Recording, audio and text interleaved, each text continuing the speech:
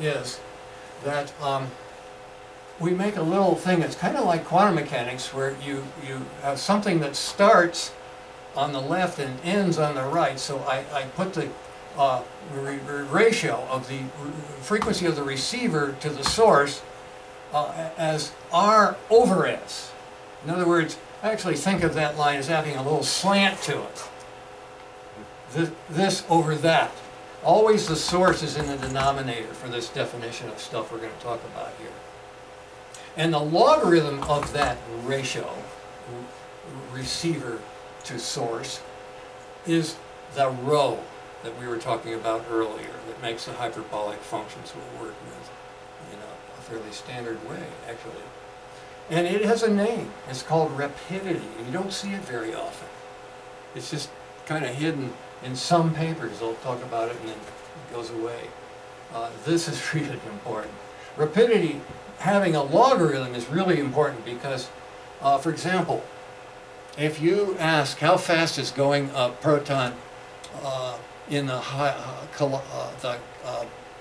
European Hadron Collider, and it's 9999999, roughly. I mean, it's a lot of nines. Who wants to do arithmetic with all those nines, right? Well, taking the logarithm of this thing, the Doppler shift is also quite extensive for that, and lots of numbers. But the logarithm, is about 7.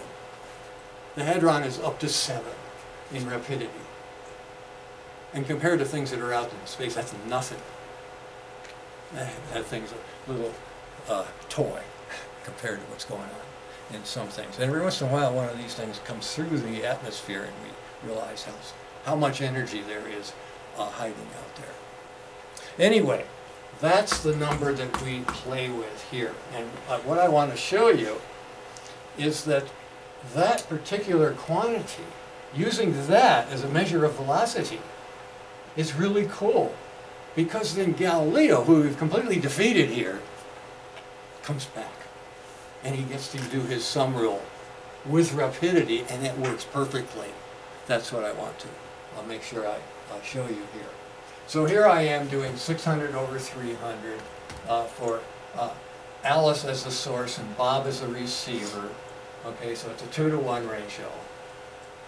And then the rapidity is a logarithm of that, so that comes out to be a decimal. Fraction we started with was not, was rational. And then I could do the experiment in reverse, and I would have the person with this laser being receiving from, if you turn this into a laser and send the light back, that would be the logarithm of flip. That would be minus. So the relative velocity, Bob to Alice, Alice to Bob, okay, that is what we're talking about here. And meanwhile, Carl is down the line here picking up Alice's light as well, and we're seeing a 400 over 300 ratio for her, and the logarithm of that is 0.2876, okay? So, let's take this ahead here a little bit and show that Galileo's revenge, this is part 1 of his revenge today, rapidity adds just like Galilean velocity, because if I'm answering the question here of what we really are asking here is Carla's rapidity relative to Bob. How do you get that? Or in this case, I'm talking about Alice Carla Doppler ratio. Well, here's the how I use that to get Bob Carla Doppler ratio. I just say, okay, I've got Carla over Bob. Let me just stick in Alice off the diagonal. This is our chainsaw sum thing again here, but a really elementary version of it, right?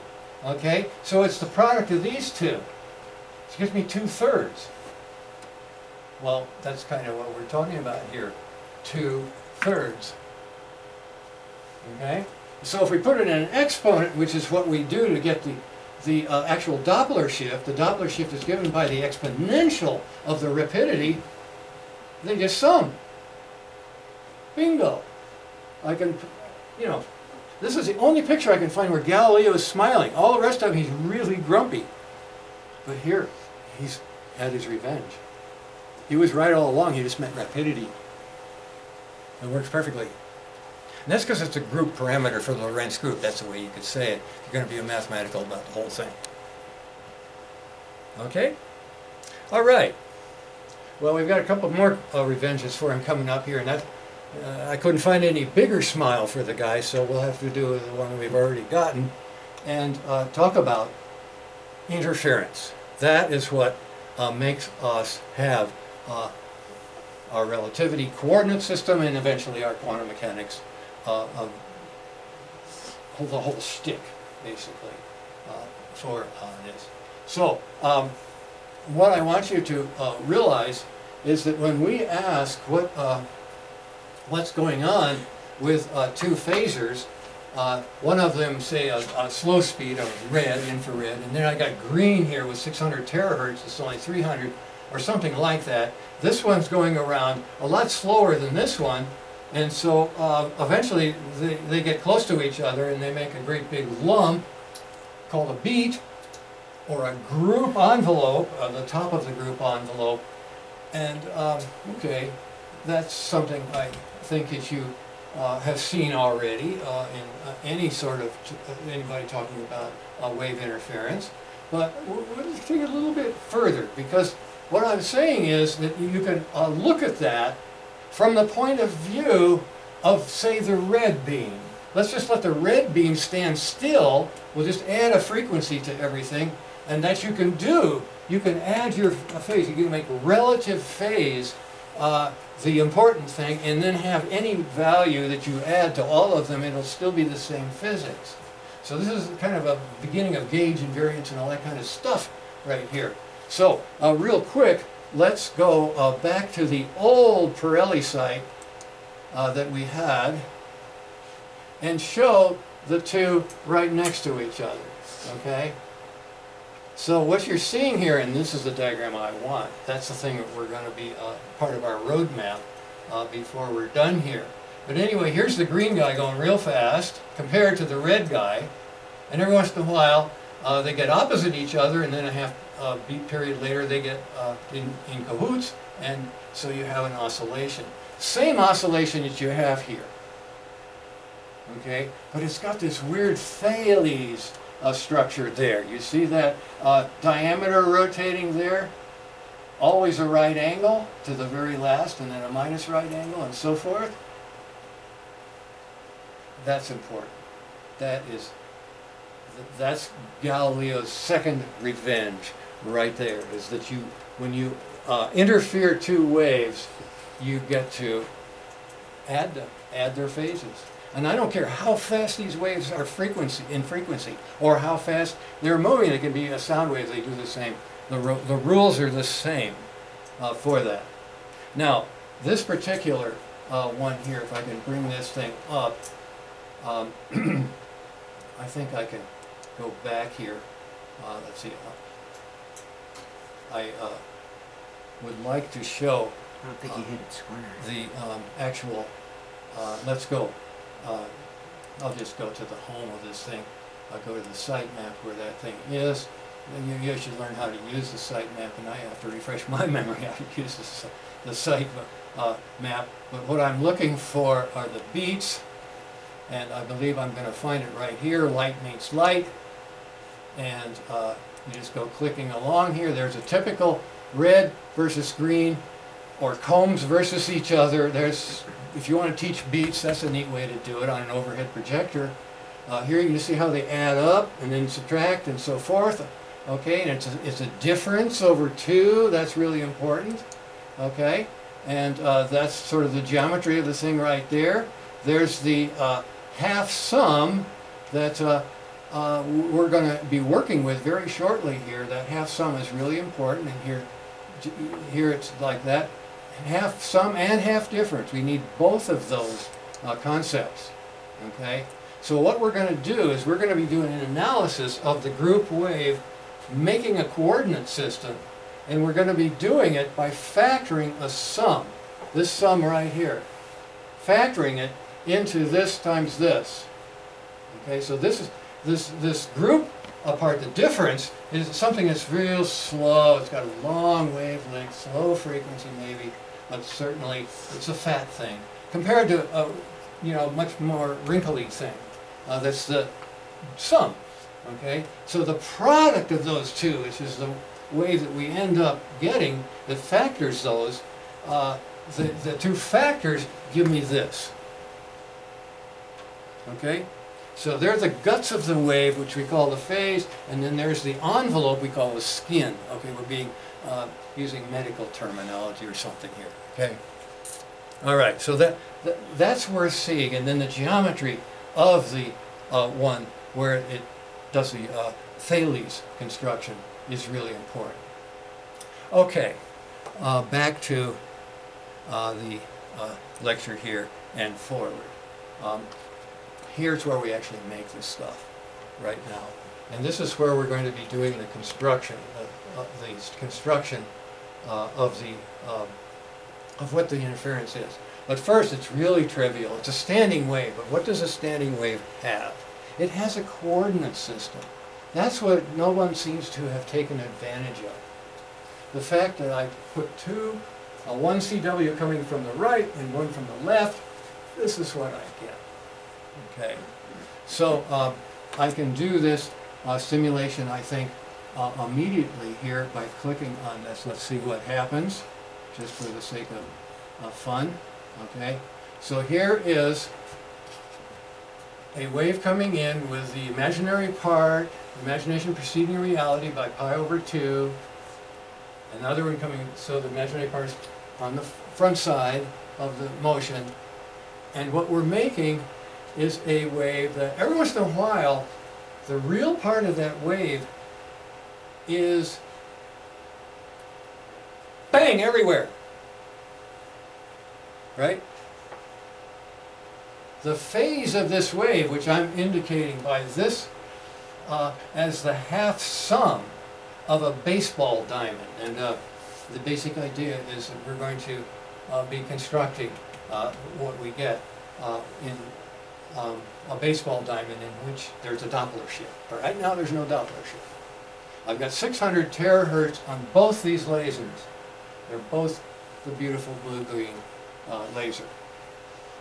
Okay? So, as shown in the middle slide there, or the far right, the sum, 1/2 of the right-hand amplitude plus the left-hand amplitude, that's what you're dealing with for this thing. And this is first base, this is second base up here, that'd be the sum of the two. This is third base over here, P for pitcher's mound. Okay, nice mnemonics. All right. Meanwhile, I used to call this the dugout, but then Woody across the line says, "Hey, no, that's the grandstand.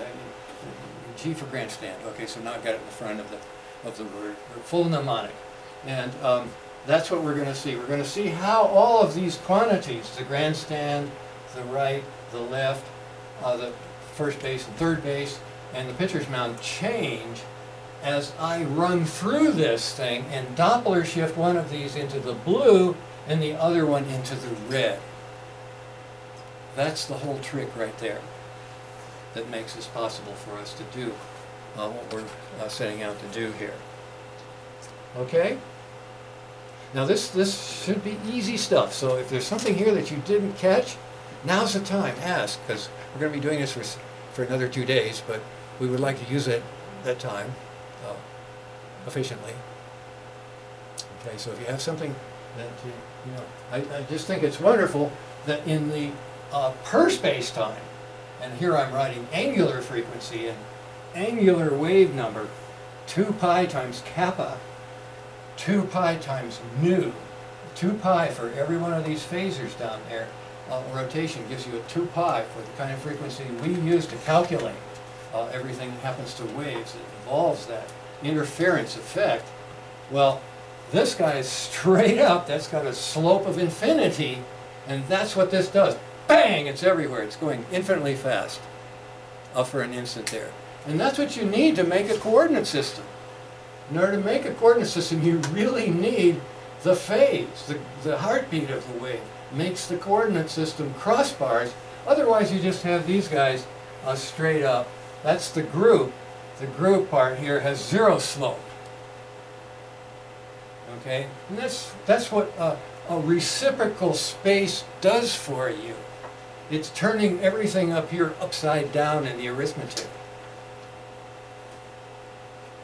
So we have 2 points on this keyboard of the gods. And you can see, by doing stuff like that, making these different, I'm going to be able to cover the whole darn space. I can use every key on the keyboard of the gods piano. I don't have to just confine myself to one line here and one line here, or in the other, a line coming out of here for the other another dimension, right?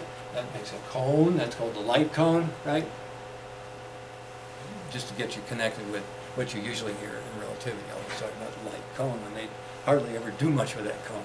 Okay, so let's go ahead here. Now this you can look on your own time. It shows you a little bit how to use the control panel for Boret that's making this particular graph. And there are all kinds of very strange graphs that you can pull up and play with in this scenario that we have. Here is a more explicit picture of the arithmetic that's going into making this. And the basic idea is we're adding 2 phasors. We're adding 2 e to the I something. E to the I some phase, and then e to the I a phase with a sign changed on the k.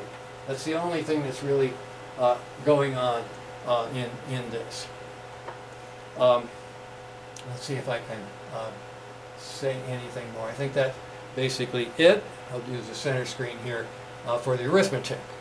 Okay, so the arithmetic, we've already done this once when we were doing the waves in a mode for 2 oscillators, with just two things. This is an infinite number of things, and I've got it set to just show it with 24 or so phasors.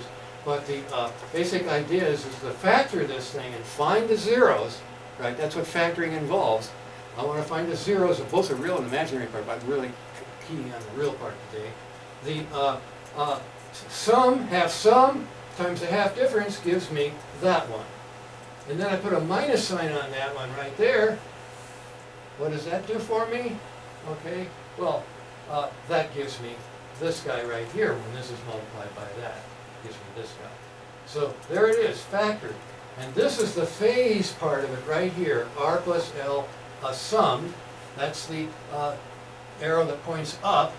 And then there's the difference over 2, okay? So that's this thing minus this thing, which would be, you know, down there. But that would put you over here. Half of that is what the g is. Half of r minus l. Okay?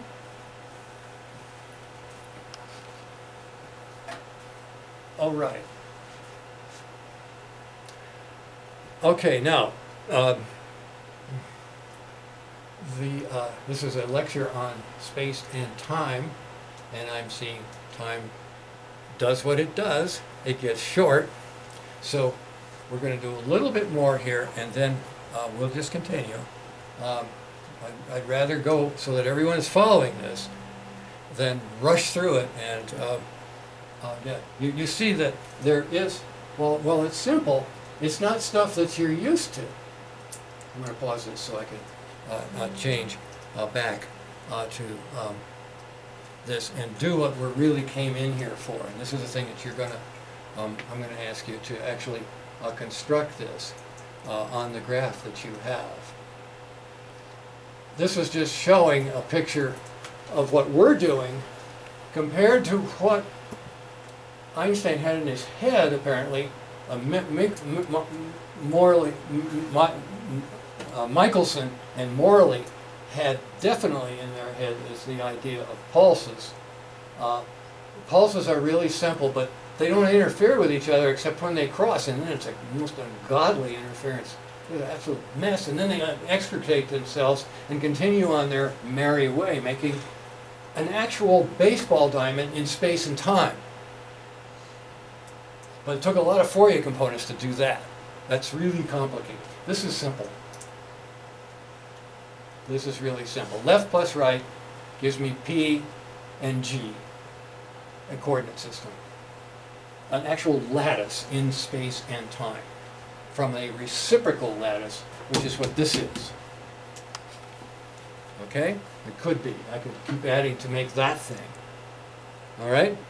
Okay, so let's go here and do a Doppler shift. Now, I'm talking about rapidly moving Bob now. So I'm going to make Bob move so fast that he turns the 600 terahertz into 1200. Okay? So here's where you draw your first lines on your graph. You have already a 45-degree line, just like we had a 45-degree line that was so important in our very first graph we drew for the collisions. So this 45-degree line here doesn't stop at R. It will continue all the way up to here. And I guess the best name I can give that is R with a prime on it. So that would be what you would draw as an arrow making first base of this baseball diamond into a marathon. Okay, so what I'm going to do here is I'm going to just draw a, if you had colored chalk like I do, you would use a violet color in order to finish this particular, particular thing. Now the question is, and this is something that comes out of that Doppler analysis by rapidity, is that if I get this Doppler shift by a factor of 2 by running into this laser right here, this is the laser that's on the right, sending a left wave. That's the thing that's a little confusing about this. So I'm running toward the 600 terahertz with enough speed to get it up to 1200 right here. So cross out the 600 and imagine that it looks like a laser that's putting out 1200. Okay. Now the thing that I have proved by doing the rapidity dance that we talked about, but this is something I'm going to skip for now. You can read about it in the description of any one of the articles we've written about this stuff, is if I double this one, I've got to have this one. In other words, this one got blue shifted, I mean really blue shifted. That one's going to get really red shifted by the same factor 2. And it's going to be half as big. So this one is going to end up over here with looking like, it's going to look like 300. It's going to look like infrared. It's going to look like a nice warm breeze in the summer. Okay? And so it's going to be an arrow that is this big right here.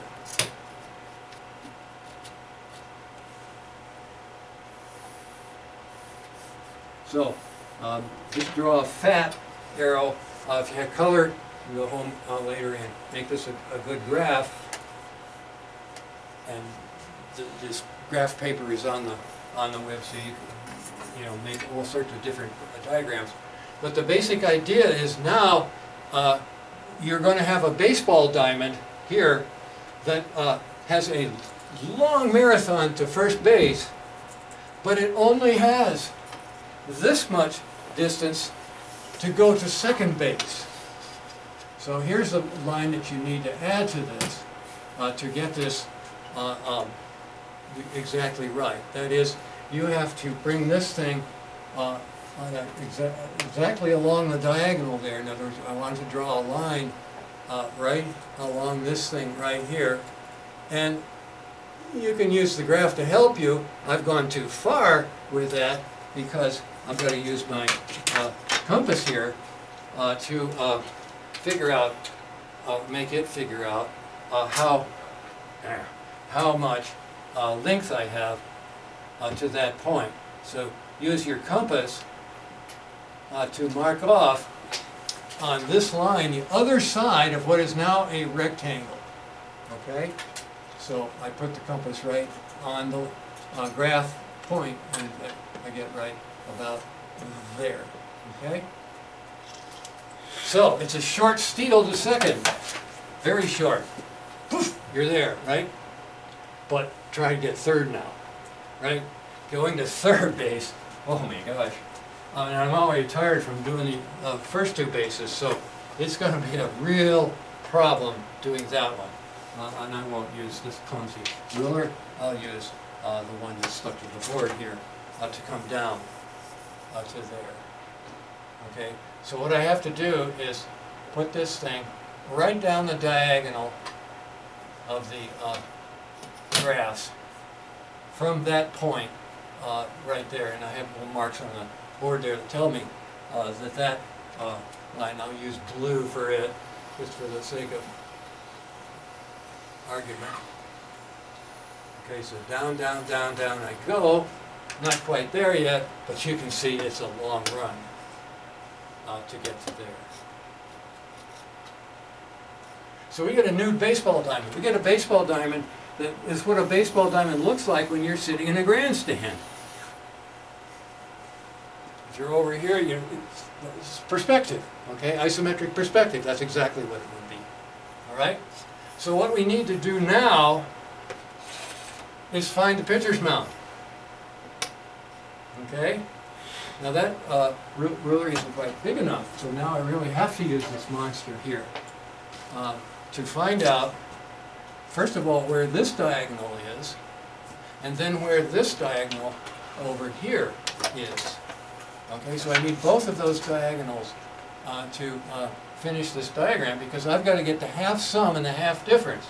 This is the sum right here of those two vectors. So I'll draw that right away. There's the diagonal right there.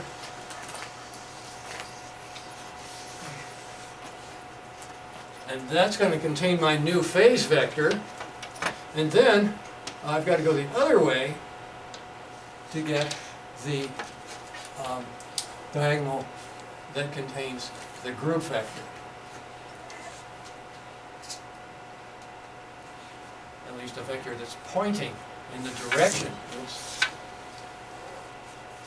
really nice to have that magnet. When you don't have it, of course, gravity takes over pretty easily on these, and it's warped, so it really is bad.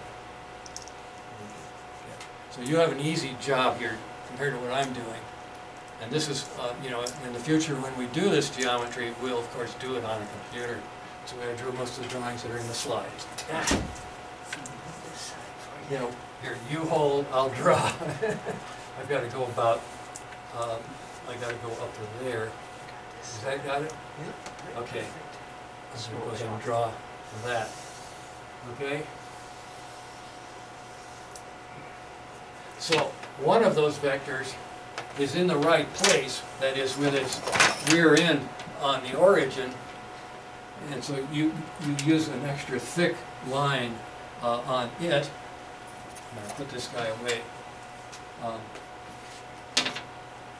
And bring back my nice magnetic fellow here. This guy right here, this is going to be my new pitcher's mound. Pitcher's mound used to be there, now it's going to be here. It's going to look like it's there. That's a big change. Okay, so here's the, and I usually use blue for the phase vector, dark blue on the screen. Okay, so there's P, and since we already used the letter P for the original P down here, this will be P prime. Okay, this is what you would see if you're Bob going this fast. You're going to see the your phase vector sitting there. Now, you can use your compass to get this vector right here moved down to the origin, so its rear end is on the origin. Best way to do that, even if you didn't have graph paper, right, was to just measure this distance right here from that point, this distance right here, and strike an arc down here.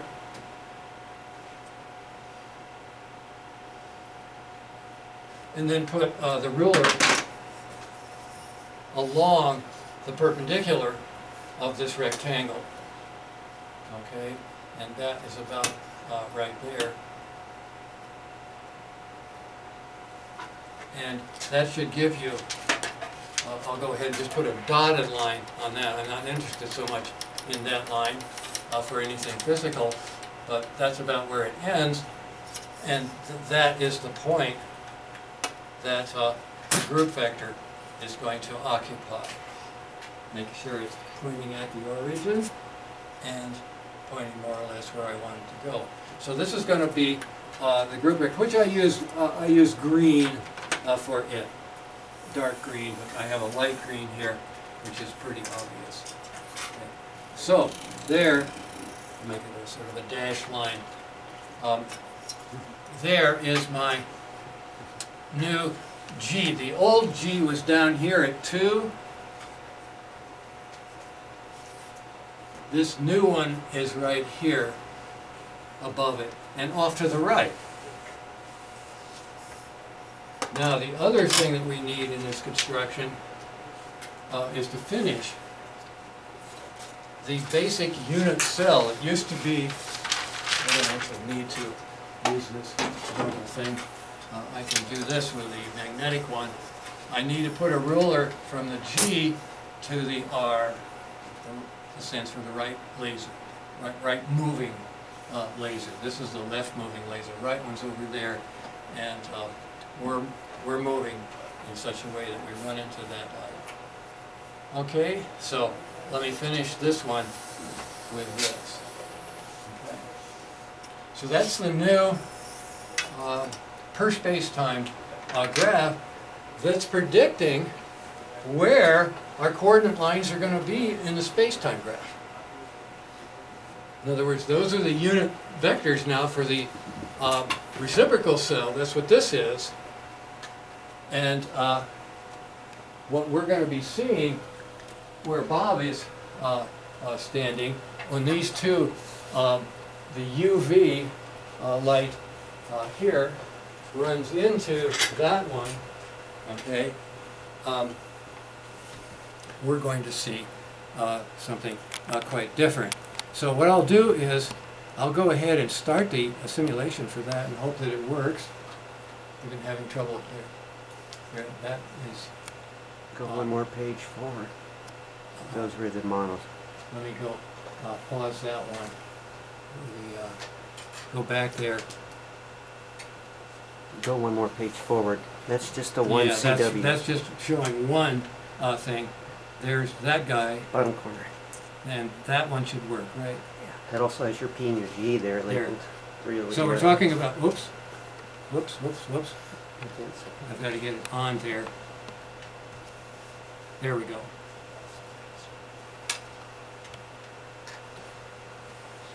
And there's Minkowski.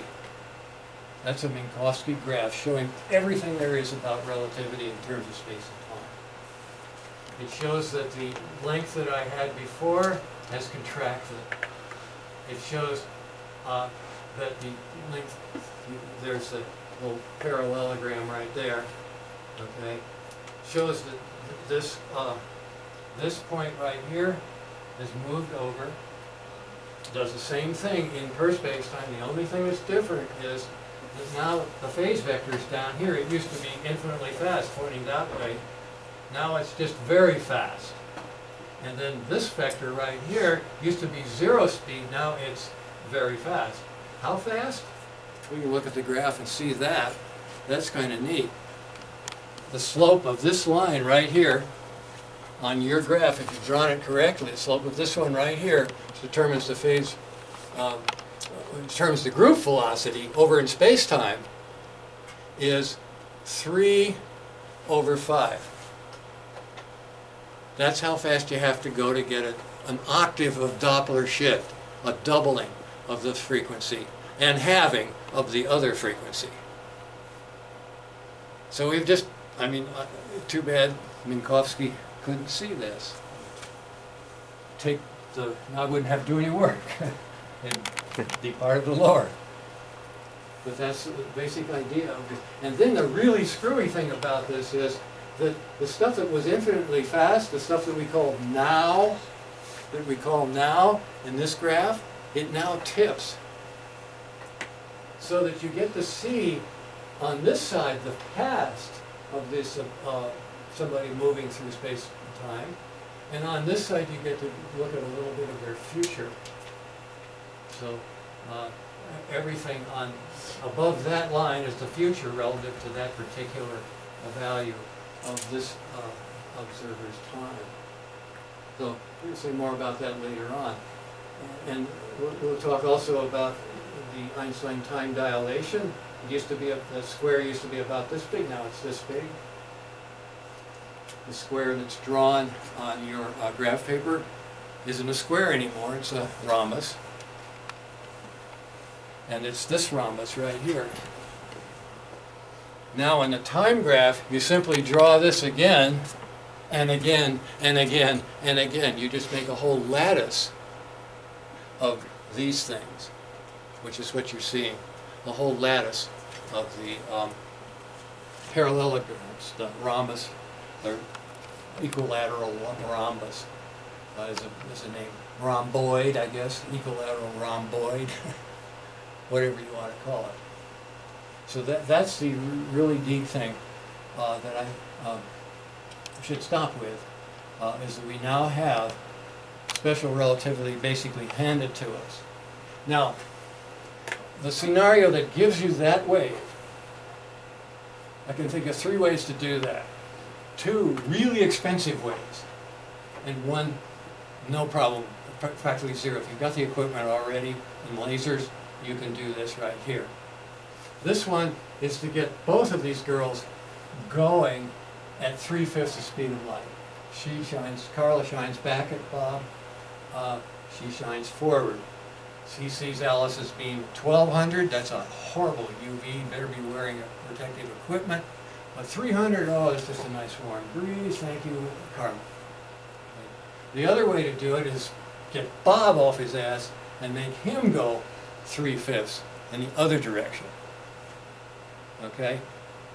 Pretty much the same thing. It's just that when he does that, we got to remember, and this is what's really cool about all of this, is everything we're calculating about the frequency changes affects the amplitude in the same way, because the amplitude is the frequency too. That needs more words put behind it, but that's what's going on. Okay, so this caused how many billion gross national products would it take to get Alice up to 3C5? A lot.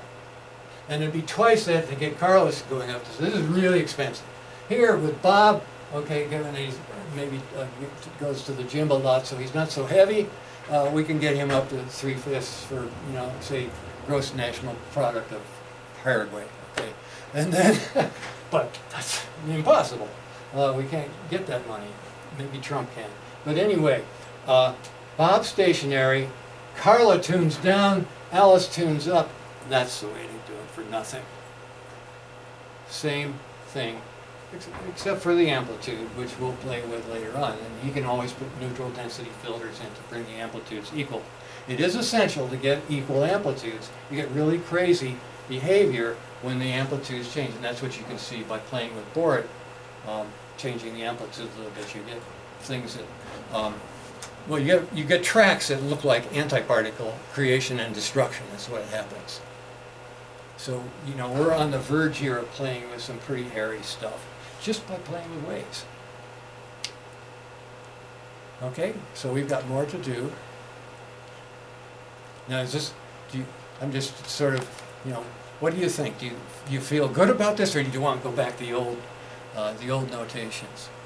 Because the numbers that we're going to put down for these wave quantities, the kappa of the group, the lambda of the group, the frequency of the group, the velocity of the group, okay, and then the period of the group, and that. So this is all group stuff. And then there's the phase stuff, same thing, velocity of the phase, the lambda of the phase, happens to use the same numbers. This nu of phase here is the same as the kappa of the group. Lambda of the group is the same as the tau of the phase. That's, you know, something we look at when we look at the algebra carefully. It's because it's a rhombus. Okay? So basically there's a cosh, because we do half sums and half differences of the Doppler red plus the Doppler blue and minus over 2. That's what gives these things here. But meanwhile, perpendicular to that motion is a light wave that's changing its sigma angle. And those are the changes that it undergoes. So we're taking care of that as well. Two birds for the price of one here, because the trigonometry is both hyperbolic and circular at the same time. Cool? I thought so, but then I'm biased. Okay, well, we'll attack it on Monday, but in the meantime, go ahead and finish. Because I'm going to pick a random speed, some sort of speed, and you're going to come in on exam day, which is supposedly 3 to 5 p.m. You won't need anywhere near that much time, I hope, once you know what we do. We've got half the number of lines we need for the complete destruction of everything. I mean, we've got Lagrangian, Hamiltonian, it's all in there. They're all hiding in there, all this stuff. It's all hiding in this crazy little geometry.